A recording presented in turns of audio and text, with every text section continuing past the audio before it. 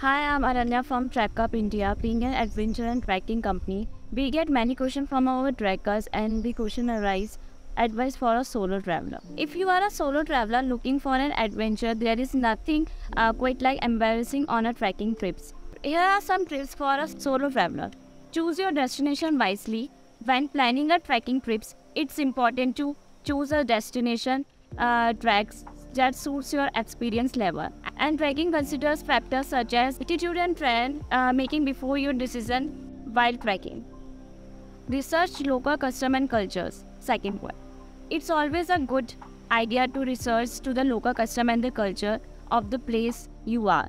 This will always not only helps you to be respectful and avoid offending people, but it can also enhance your experience. Pack but smart. Packing for a trekking trips can be challenge, embarrassing if you are trekking alone.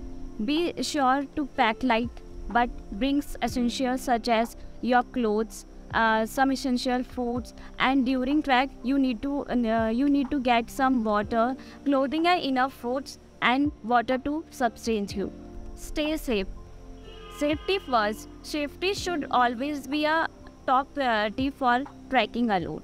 Be sure to carry map and compass with you.